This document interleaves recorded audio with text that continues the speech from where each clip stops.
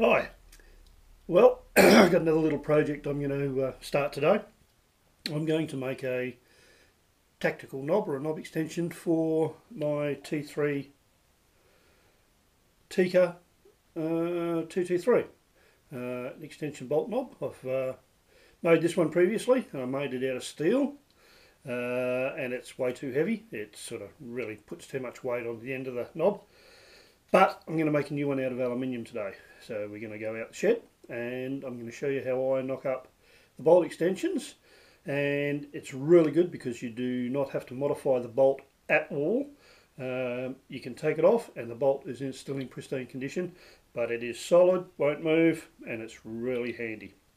Okay, let's go and have a look and see how it's done. Okay, we're out the shed here now. This is a really easy project. It's fairly simple for the Tikka bolt. As you can notice on the end of the bolt handle there is a hole, which are all on all of the Tikka T3s, and we're going to use that hole to mount the extension handle. The extension handle's fairly simple. It's just a knob, has an expander button in the end of the knob, and that slides into the hole, screws out with a Allen key, and that holds it into the bolt knob. So I'll just do a quick drawing and show you exactly what that looks like and how I plan to make it. Now, this fairly simple design. I'll take a round bit of stock, do a through hole to here, smaller hole through there,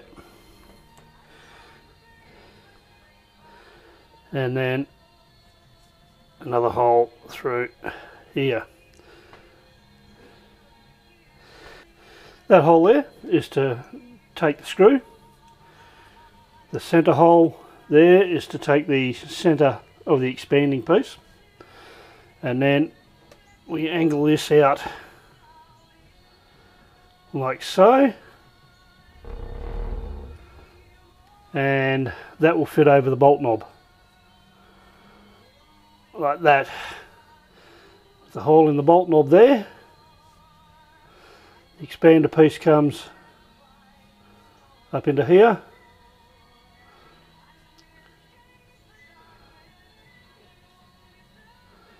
screw comes all the way through with the head down here.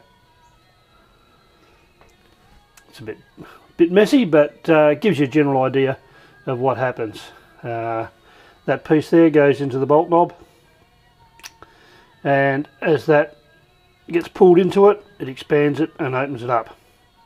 Okay, first we're going to cut off a bit of aluminium rod with the bandsaw.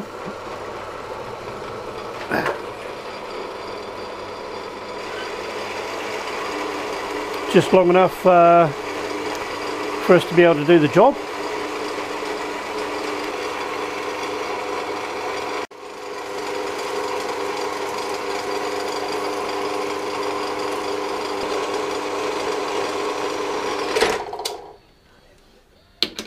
We'll chuck this up in the lathe.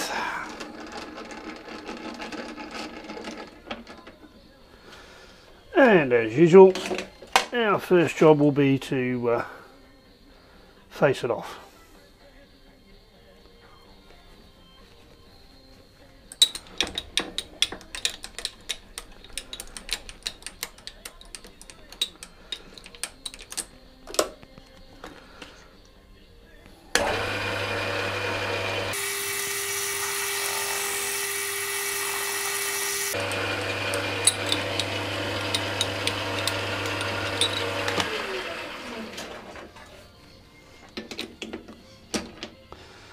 And the other side as well.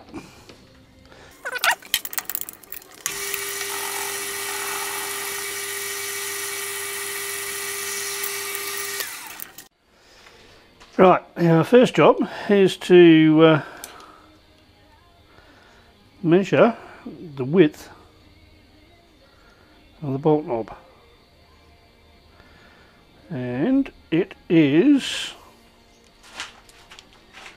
18.87 millimetres. Work in millimetres for those people who work in inches. Sorry about that, but it actually works out easier for me to work in millimetres. Okay, so 18.87 millimetres is the size of the hole that I'm going to need to make to fit over the head of the bolt. Get a pilot hole started.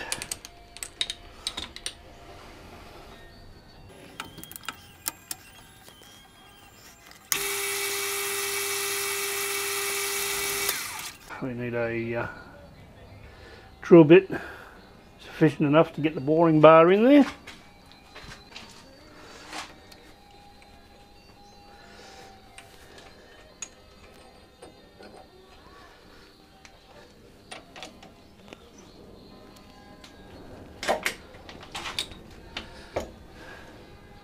And with this particular hole, we don't need to go in very deep, just enough room to get the boring bar in there.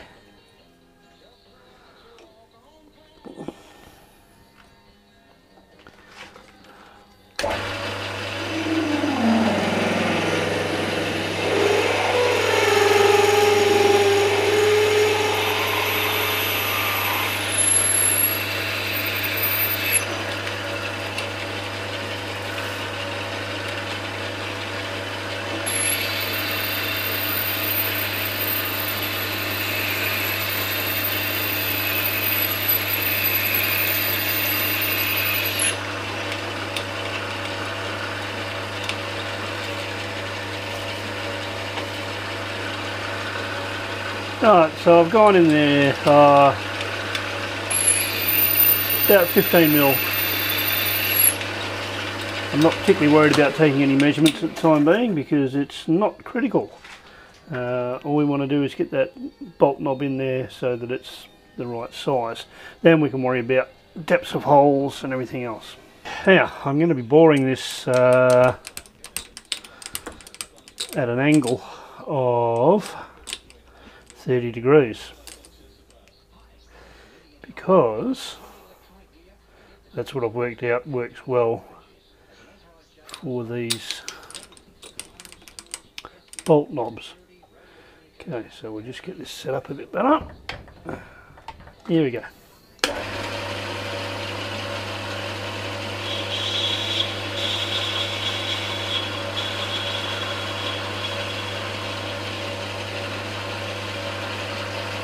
Okay, so I'll make a little correction there. I won't go on an angle just yet. I need to actually make it the right size first. So we'll go straight in.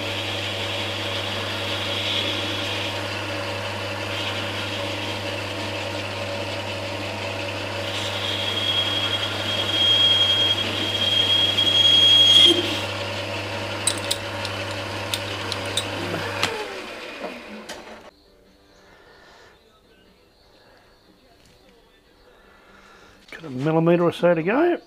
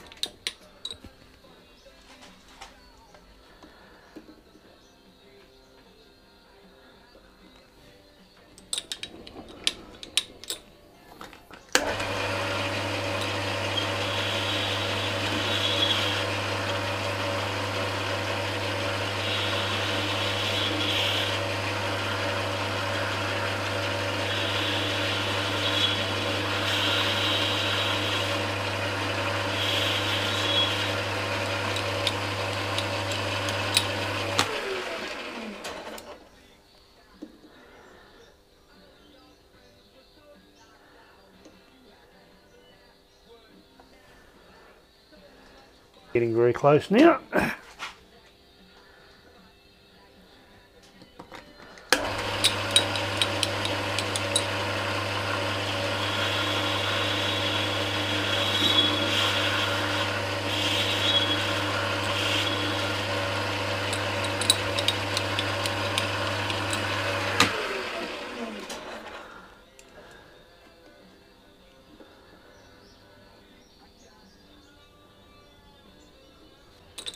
One more pass.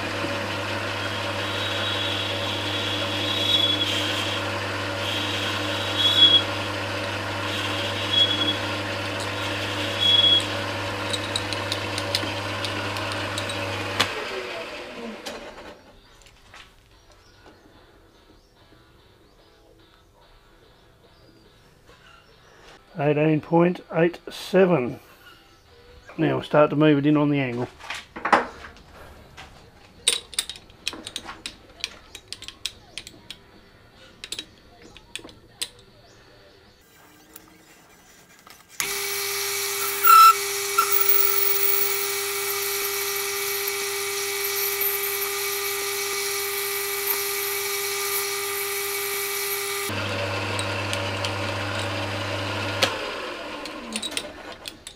Okay, let's see how we go for fit.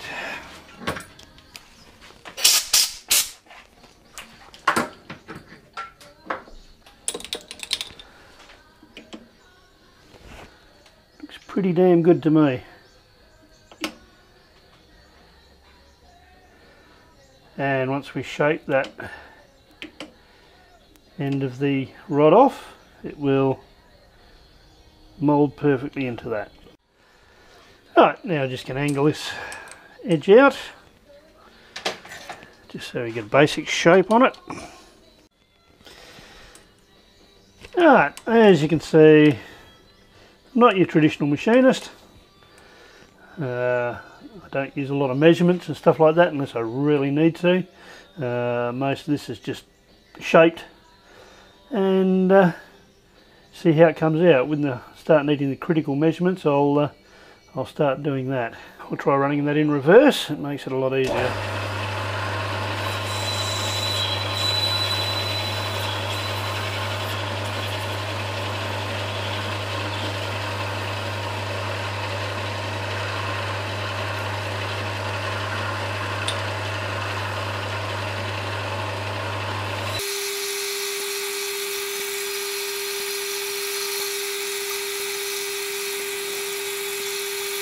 Now I'm using exactly the same angle as I did for the internal cut. 30 degrees seems to work pretty well. Plus, being lazy, I don't have to move my compound around too much.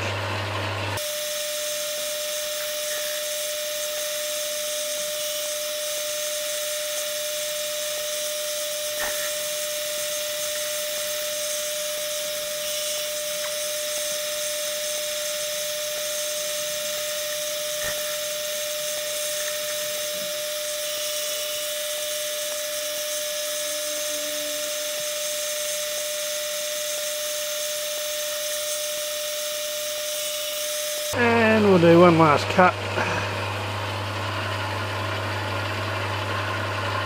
just to bring it down to close enough is good enough.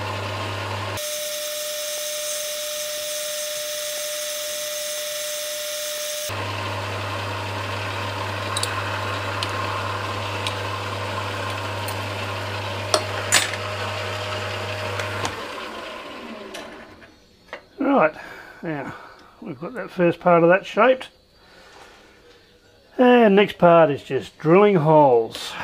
For the first hole we need to go right through, and I'll be using a 5mm drill bit because that is the size of the bolt that I use for the expander button. Our first hole will be right the way through. This hole here is 8.5mm, and the rod that comes out, the expander button comes out, is going to have to be that size to go in there. I'm going to make it slightly bigger, so what I'm going to use is 11/32 drill bit. I need to come in 25mm, so we'll do the old trick of marking the drill bit. Okay, so mark the drill bit at 25mm, and I'll know not to go any further than that. Well, not deliberately anyway.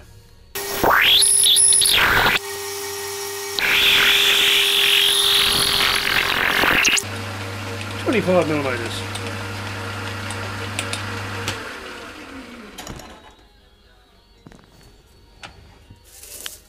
For this part of the job, I'm going to use some 12mm aluminium rod.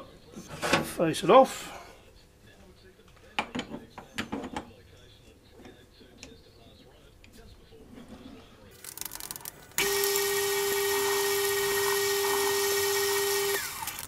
And we'll just pop in a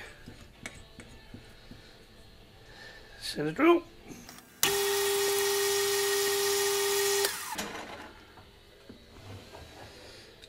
Right, and I am just going to pop in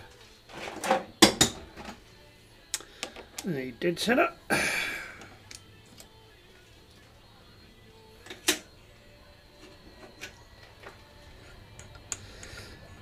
Because my other ones, the live centres and so forth, are so big that I can't get my cutting bit onto the work, especially on these smaller pieces.